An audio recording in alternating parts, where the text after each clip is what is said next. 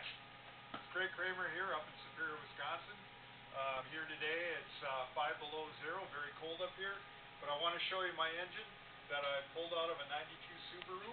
It's a 2.2 liter fuel injected engine, and I have it here on an engine stand and with all the running gear for my project, Universal Hovercraft 18 SPW, which is WingThing on hovercrafter.com. So I just want to show you a little bit about the engine.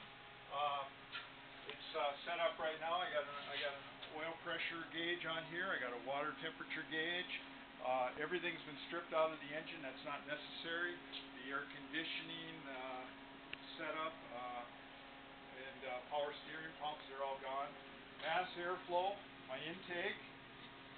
Around here now we can see we have the drive all set up just as per the plan.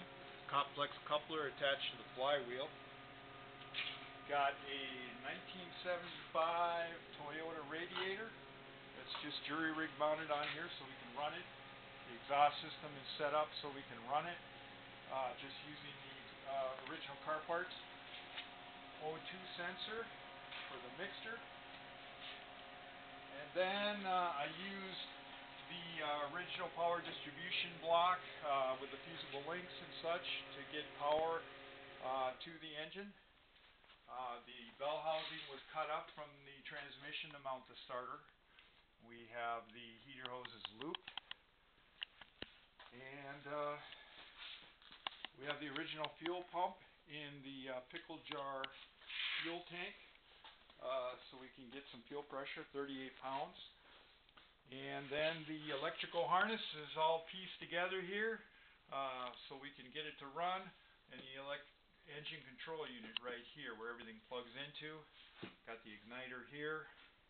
So I think we're going to turn the key and we'll see if we can get this thing to start. Got the original Subaru key. So we'll put her in here and we'll get the power.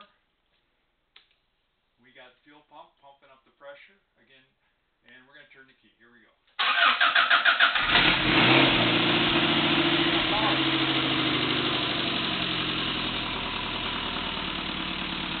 Runs real smooth. Give her a little bit of a rev here. Wind it.